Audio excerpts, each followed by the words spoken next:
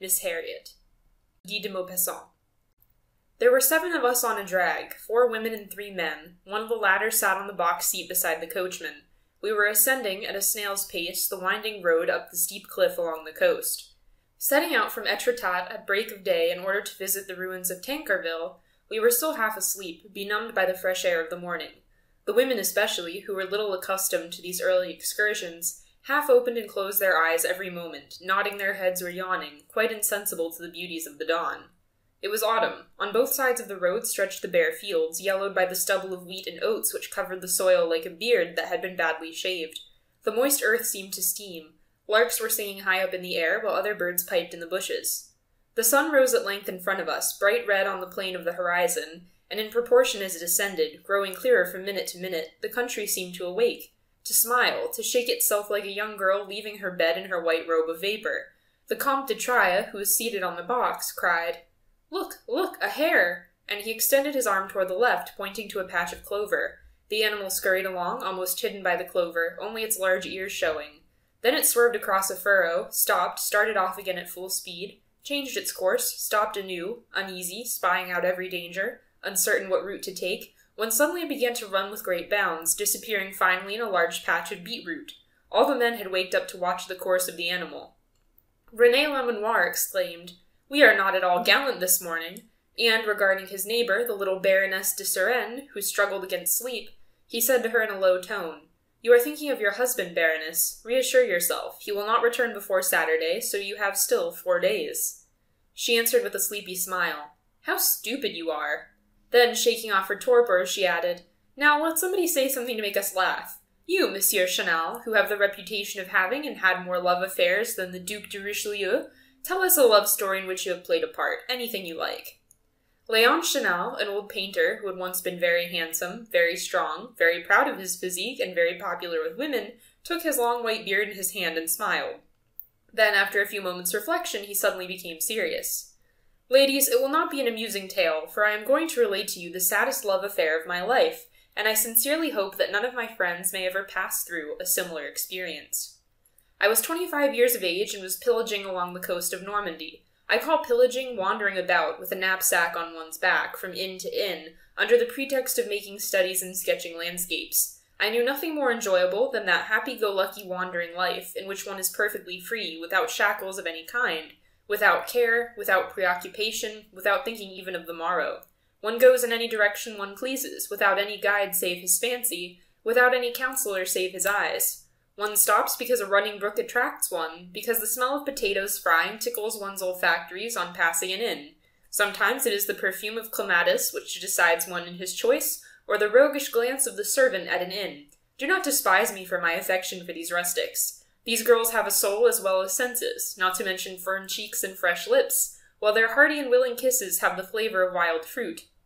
Love is always love, come whence it may. A heart that beats at your approach, an eye that weeps when you go away, are things so rare, so sweet, so precious that they must never be despised. I have had rendezvous in ditches full of primroses, behind the cow stable, and in barns among the straw, still warm from the heat of the day.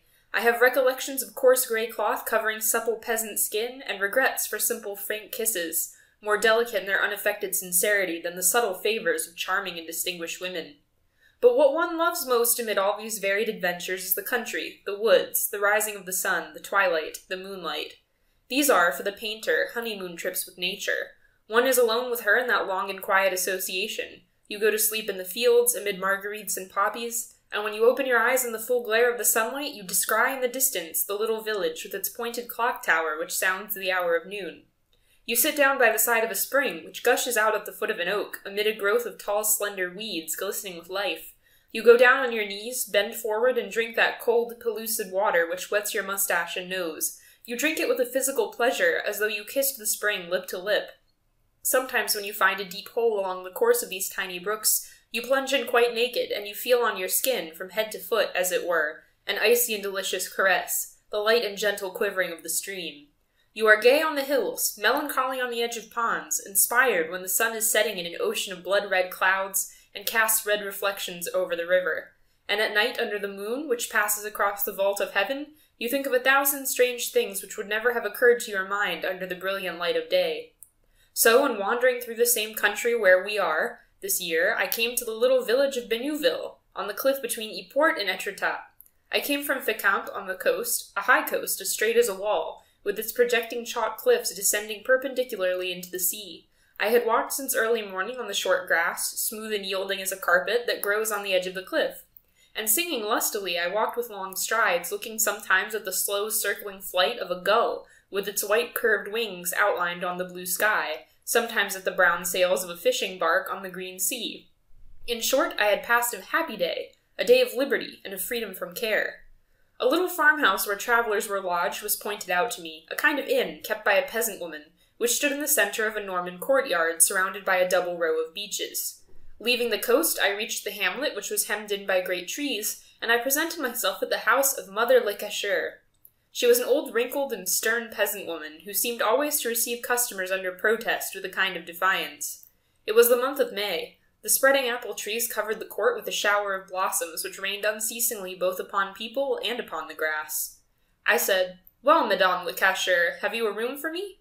Astonished to find that I knew her name, she answered, "That depends. Everything is let, but all the same I can find out." In 5 minutes we had come to an agreement, and I deposited my bag upon the earthen floor of a rustic room, furnished with a bed, 2 chairs, a table, and a washbowl. The room looked into the large smoky kitchen where the lodgers took their meals with the people of the farm and the landlady, who was a widow. I washed my hands, after which I went out. The old woman was making a chicken fricassee for dinner in the large fireplace in which hung the iron pot black with smoke. "You have travelers, then, at the present time," said I to her. She answered in an offended tone of voice, "I have a lady, an English lady, who has reached years of maturity. She occupies the other room." I obtained by means of an extra 5 sous a day the privilege of dining alone out in the yard when the weather was fine. My place was set outside the door, and I was beginning to gnaw the lean limbs of the Normandy chicken, to drink the clear cider, and to munch the hunk of white bread, which was 4 days old, but excellent. Suddenly the wooden gate which gave on the highway was opened, and a strange lady directed her steps toward the house. She was very thin, very tall, so tightly enveloped in a red Scotch plaid shawl that one might have supposed she had no arms, if one had not seen a long hand appear just above the hips, holding a white tourist umbrella. Her face was like that of a mummy, surrounded with curls of grey hair, which tossed about at every step she took, and made me think, I know not why, of a pickled herring in curl papers. Lowering her eyes, she passed quickly in front of me and entered the house. That singular apparition cheered me. She undoubtedly was my neighbor, the English lady of mature age of whom our hostess had spoken. I did not see her again that day. The next day, when I had settled myself to commence painting at the end of that beautiful valley which you know, and which extends as far as Étretat, I perceived, on lifting my eyes suddenly, something singular standing on the crest of the cliff. One might have said a pole decked out with flags. It was she. On seeing me, she suddenly disappeared. I re-entered the house at midday for lunch and took my seat at the general table, so as to make the acquaintance of this odd character.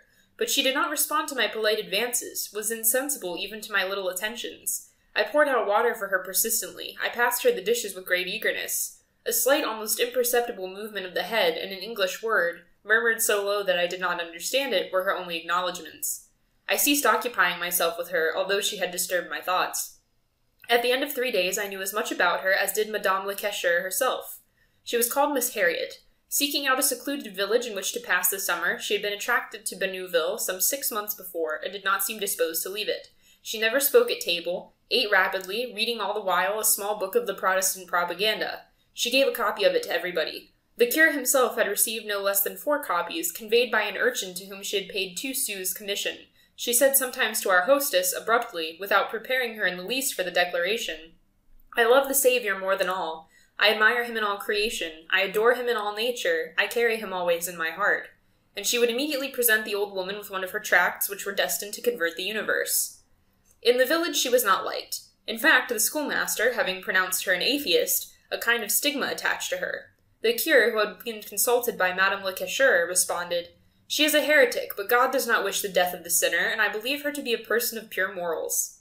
These words, atheist, heretic, words which no one can precisely define, threw doubts into some minds. It was asserted, however, that this Englishwoman was rich, and that she had passed her life in traveling through every country in the world because her family had cast her off. Why had her family cast her off? Because of her impiety, of course. She was, in fact, one of those people of exalted principles, one of those opinionated Puritans of which England produces so many, one of those good and insupportable old maids who haunt the tables d'hote of every hotel in Europe, who spoil Italy, poison Switzerland, render the charming cities of the Mediterranean uninhabitable, carry everywhere their fantastic manias, their manners of petrified vestals, their indescribable toilets, and a certain odor of Indian rubber, which makes one believe that at night they are slipped into a rubber casing. Whenever I caught sight of one of these individuals in a hotel, I fled like birds who see a scarecrow in a field. This woman, however, appeared so very singular that she did not displease me. Madame la Cachère, hostile by instinct to everything that was not rustic, felt in her narrow soul a kind of hatred for the ecstatic declarations of the old maid.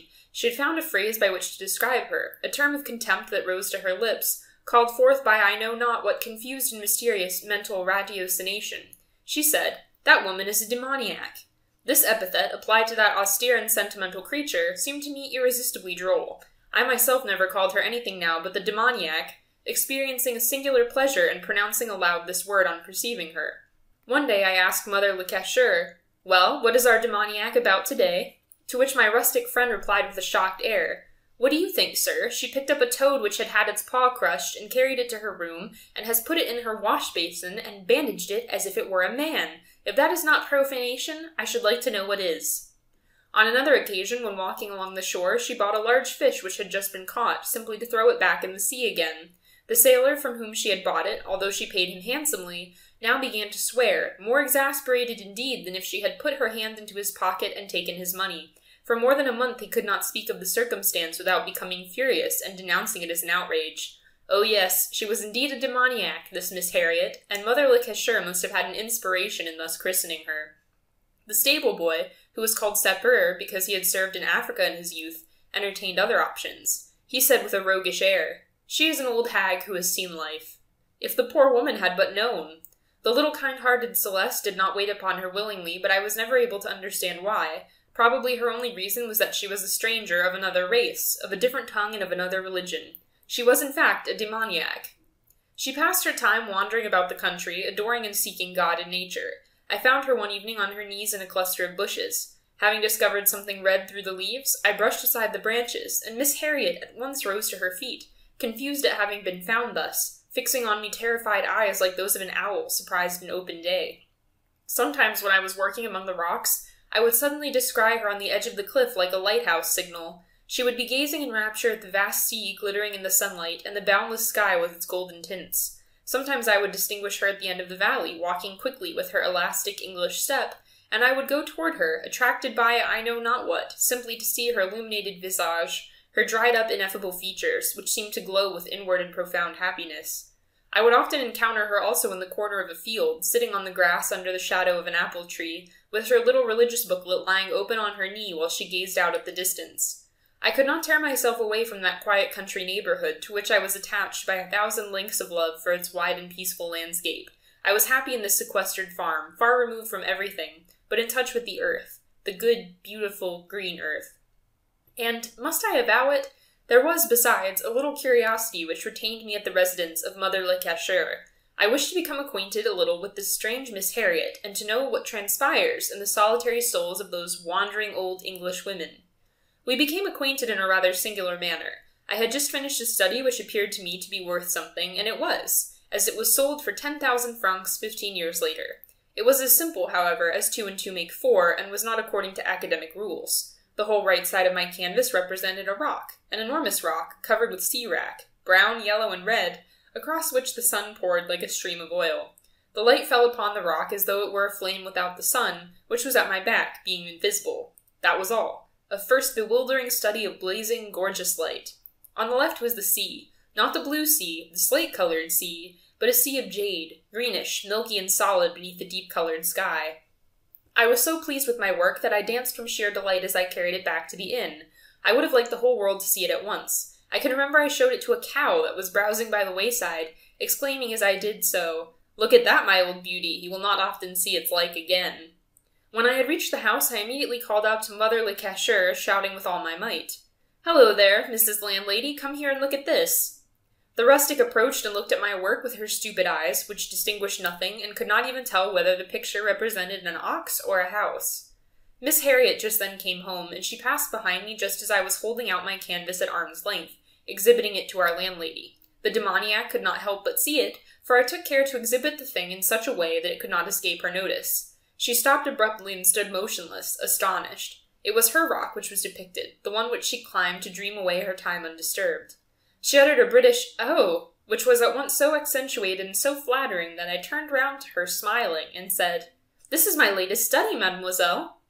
She murmured rapturously, comically, and tenderly, "Oh, monsieur, you understand nature as a living thing."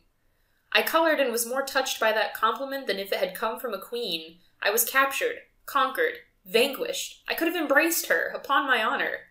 I took my seat at the table beside her as usual. For the first time she spoke, thinking aloud. "Oh, I do love nature." I passed her some bread, some water, and some wine. She now accepted these with a little smile of a mummy. I then began to talk about the scenery.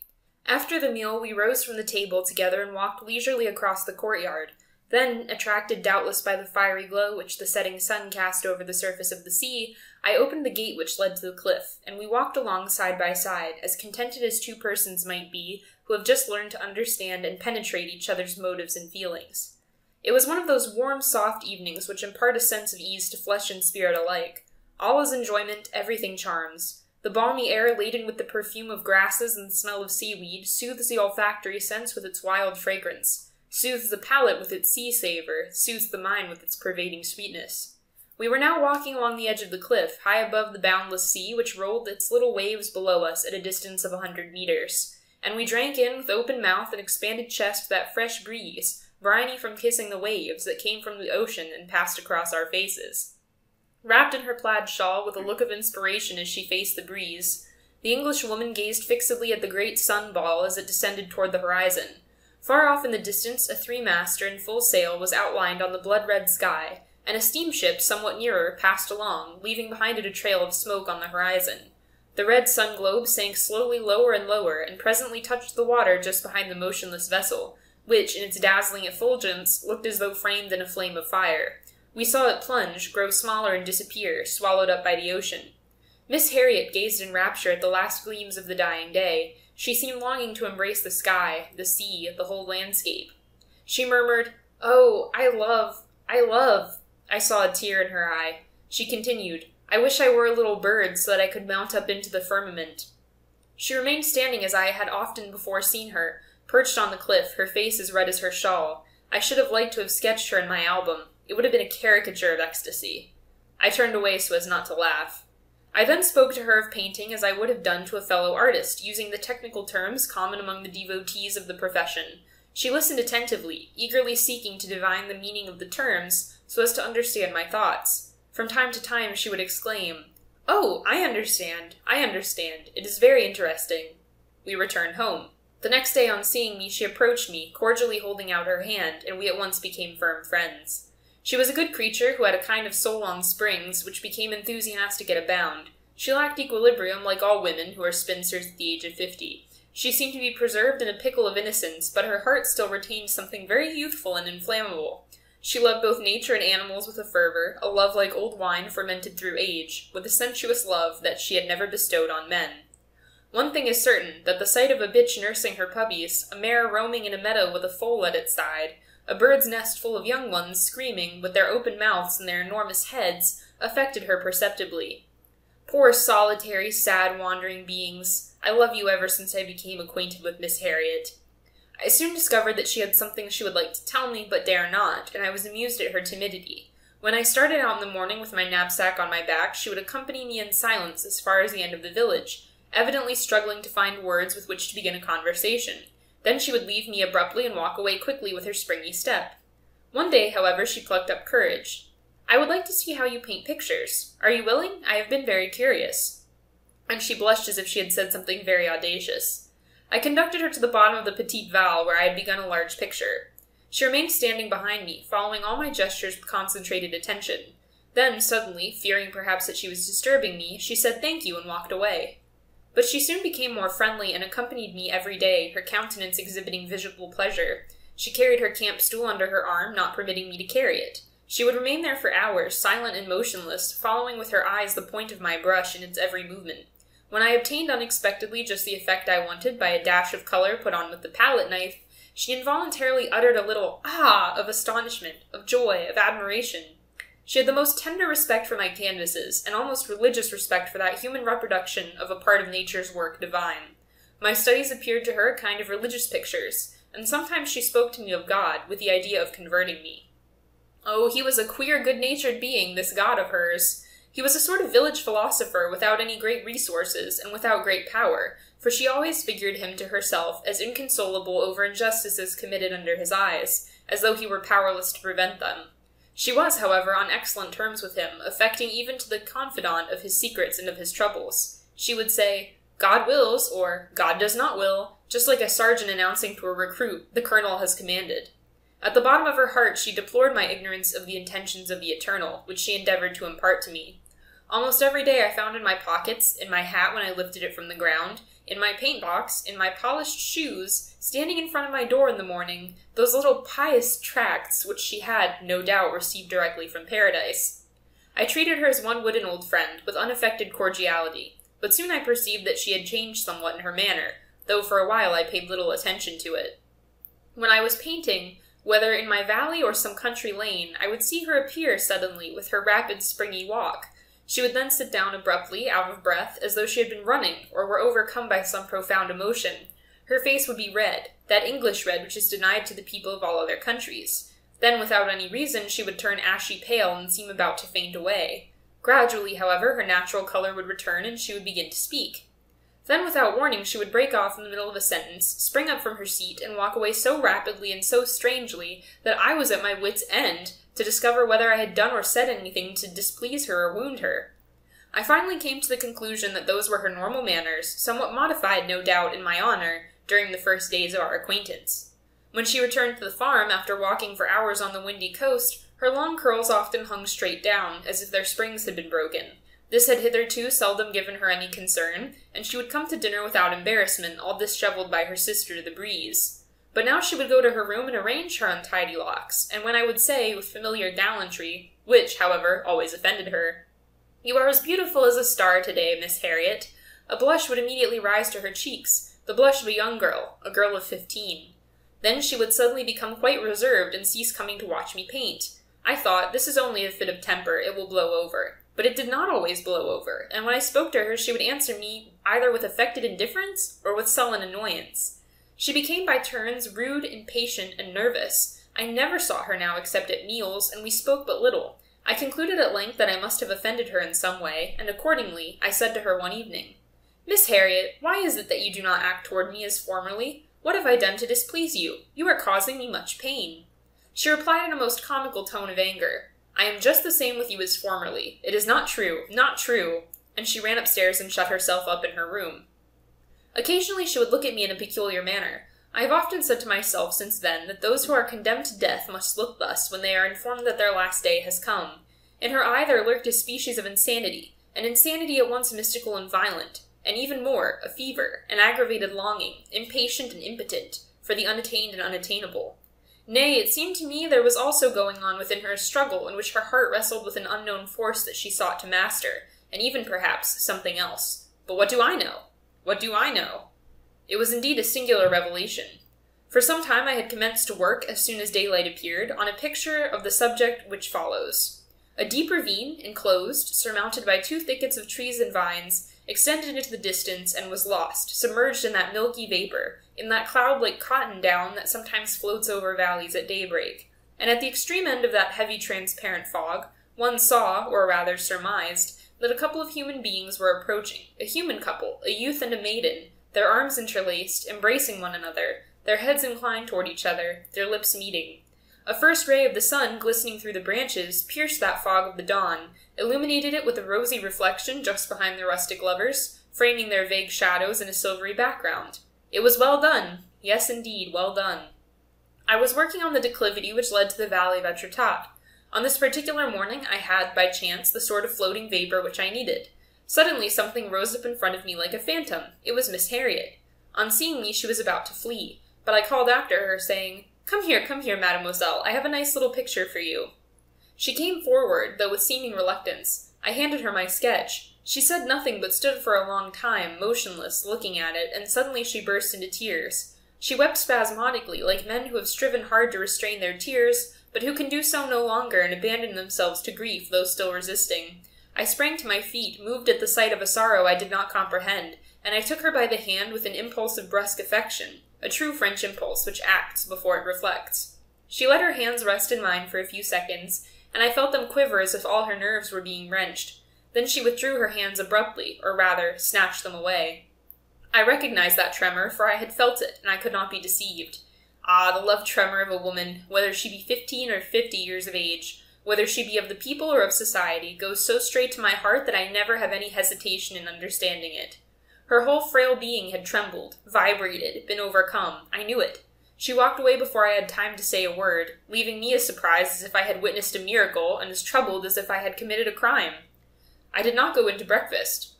I went to take a turn on the edge of the cliff, feeling that I would just as likely weep as laugh, looking on the adventure as both comic and deplorable, and my position as ridiculous, believing her unhappy enough to go insane. I asked myself what I ought to do. It seemed best for me to leave the place, and I immediately resolved to do so. Somewhat sad and perplexed, I wandered about until dinner time and entered the farmhouse just when the soup had been served up. I sat down at the table as usual. Miss Harriet was there, eating away solemnly, without speaking to anyone, without even lifting her eyes. Her manner and expression were, however, the same as usual. I waited patiently till the meal had been finished, when turning to the landlady, I said, "Well, Madame le Cacheur, it will not be long now before I shall have to take my leave of you." The good woman, at once surprised and troubled, replied in her drawling voice, "My dear sir, what is it you say? You are going to leave us after I have become so accustomed to you?" I glanced at Miss Harriet out of the corner of my eye. Her countenance did not change in the least. But Celeste, the little servant, looked up at me. She was a fat girl of about 18 years of age, rosy, fresh, strong as a horse, and possessing the rare attribute of cleanliness. I had kissed her at odd times in out-of-the-way corners, after the manner of travelers, nothing more. The dinner being at length over, I went to smoke my pipe under the apple trees, walking up and down from one end of the enclosure to the other. All the recollections which I had made during the day, the strange discovery of the morning, that passionate and grotesque attachment for me, the recollections which that revelation had suddenly called up, recollections at once charming and perplexing, perhaps also that look which the servant had cast on me at the announcement of my departure, all these things, mixed up and combined, put me now in a reckless humor, gave me a tickling sensation of kisses on the lips, and in my veins a something which urged me to commit some folly. Night was coming on, casting its dark shadows under the trees, when I descried Celeste, who had gone up to fasten the poultry yard at the other end of the enclosure. I darted toward her, running so noiselessly that she heard nothing, and as she got up from closing the small trap-door by which the chickens got in and out, I clasped her in my arms and rained on her coarse, fat face a shower of kisses. She struggled, laughing all the time, as she was accustomed to do in such circumstances. Why did I suddenly loose my grip of her? Why did I at once experience a shock? What was it that I heard behind me? It was Miss Harriet, who had come upon us, who had seen us, and who stood in front of us, motionless as a spectre. Then she disappeared in the darkness. I was ashamed, embarrassed, more desperate at having been thus surprised by her than if she had caught me committing some criminal act. I slept badly that night. I was completely unnerved and haunted by sad thoughts. I seemed to hear loud weeping, but in this I was no doubt deceived. Moreover, I thought several times that I heard someone walking up and down in the house and opening the hall door. Toward morning I was overcome by fatigue and fell asleep. I got up late and did not go downstairs until the late breakfast, being still in a bewildered state, not knowing what kind of expression to put on. No one had seen Miss Harriet. We waited for her at table, but she did not appear. At length Mother le Cacheur went to her room. The Englishwoman had gone out. She must have set out at break of day, as she was wont to do, in order to see the sunrise. Nobody seemed surprised at this, and we began to eat in silence.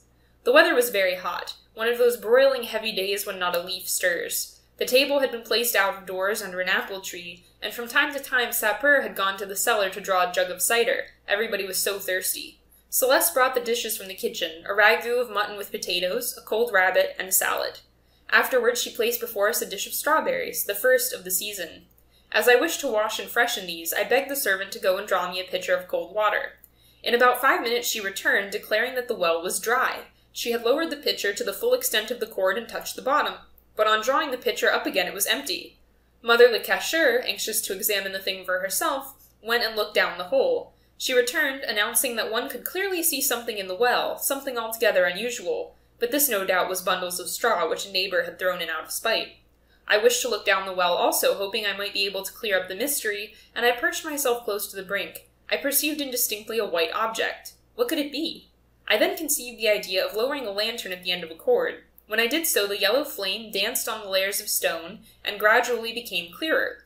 All four of us were leaning over the opening, Sapeur and Celeste having now joined us. The lantern rested on a black and white indistinct mass, singular, incomprehensible. Sapeur exclaimed, "It is a horse! I see the hoofs. It must have got out of the meadow during the night and fallen in headlong." But suddenly a cold shiver froze me to the marrow. I first recognized a foot, then a leg sticking up. The whole body and the other leg were completely under water. I stammered out in a loud voice, trembling so violently that the lantern danced hither and thither over the slipper. "It's a woman! Who can it be? It's Miss Harriet!" Sapeur alone did not manifest horror. He had witnessed many such scenes in Africa. Mother Lecacheur and Celeste began to utter piercing screams and ran away. But it was necessary to recover the corpse of the dead woman. I attached the young man securely by the waist to the end of the pulley rope and lowered him very slowly, watching him disappear in the darkness. In one hand he held the lantern, and a rope in the other. Soon I recognized his voice, which seemed to come from the center of the earth, saying, "Stop!" I then saw him fish something out of the water. It was the other leg. He then bound the 2 feet together and shouted anew, "Haul up!" I began to wind up, but I felt my arms crack, my muscles twitch, and I was in terror lest I should let the man fall to the bottom. When his head appeared at the brink, I asked, "Well?" as if I expected he had a message from the drowned woman. We both got on the stone slab at the edge of the well, and from opposite sides we began to haul up the body. Mother Lecacheur and Celeste watched us from a distance, concealed from view behind the wall of the house. When they saw issuing from the hole the black slippers and white stockings of the drowned person, they disappeared. Sapeur seized the ankles, and we drew up the body of the poor woman. The head was shocking to look at, being bruised and lacerated, and the long gray hair, out of curl forevermore, hanging down tangled and disordered. "In the name of all that is holy, how lean she is!" exclaimed Sapeur in a contemptuous tone. We carried her into the room, and as the women did not put in an appearance, I, with the assistance of the sable lad, dressed the corpse for burial. I washed her disfigured face. Under the touch of my finger an eye was slightly opened and regarded me with that pale, cold look, that terrible look of a corpse which seems to come from the beyond. I braided as well as I could her disheveled hair, and with my clumsy hands arranged on her head a novel and singular coiffure. Then I took off her dripping wet garments, bearing, not without a feeling of shame, as though I had been guilty of some profanation, her shoulders and her chest and her long arms, as slim as the twigs of a tree. I next went to fetch some flowers, poppies, bluets, marguerites, and fresh, sweet-smelling grass with which to strew her funeral couch. I then had to go through the usual formalities, as I was alone to attend to everything. A letter found in her pocket, written at the last moment, requested that her body be buried in the village in which she had passed the last days of her life. A sad suspicion weighed on my heart. Was it not on my account that she wished to be laid to rest in this place? Toward evening all the female gossips of the locality came to view the remains of the defunct, but I would not allow a single person to enter. I wanted to be alone, and I watched beside her all night. I looked at the corpse by the flickering light of the candles, at this unhappy woman, unknown to us all, who had died in such a lamentable manner and so far away from home. Had she left no friends, no relations behind her? What had her infancy been? What had been her life? Whence had she come thither alone, a wanderer, lost like a dog driven from home? What secrets of suffering and of despair were sealed up in that unprepossessing body, in that poor body whose outward appearance had driven from her all affection, all love? How many unhappy beings there are! I felt that there weighed upon that human creature the eternal injustice of implacable nature. It was all over with her, without her ever having experienced, perhaps, that which sustains the greatest outcasts, to wit, the hope of being loved once. Otherwise, why should she thus have concealed herself, fled from the face of others? Why did she love everything so tenderly and so passionately, everything living that was not a man? I recognized the fact that she believed in a God, and that she hoped to receive compensation from the latter for all the miseries she had endured. She would now disintegrate and become, in turn, a plant. She would blossom in the sun, the cattle would browse on her leaves, the birds would bear away the seeds, and through these changes she would become again human flesh. But that which is called the soul had been extinguished at the bottom of the dark well. She suffered no longer. She had given her life for that of others yet to come. Hours passed away in this silent and sinister communion with the dead. A pale light at length announced the dawn of a new day. Then a red ray streamed in on the bed, making a bar of light across the coverlet and across her hands. This was the hour she had so much loved. The awakened birds began to sing in the trees. I opened the window to its fullest extent and drew back the curtains that the whole heavens might look in upon us, and bending over the icy corpse, I took in my hands the mutilated head, and slowly, without terror or disgust, I imprinted a kiss, a long kiss, upon those lips which had never before been kissed. Léonce Chanel remained silent. The women wept. We heard on the box seat the Count de Tria blowing his nose from time to time. The coachman alone had gone to sleep. The horses, who no longer felt the sting of the whip, had slackened their pace and moved along slowly. The drag, hardly advancing at all, seemed suddenly torpid, as if it had been freighted with sorrow. Recording by Tatiana Chichilla, Columbus, Ohio.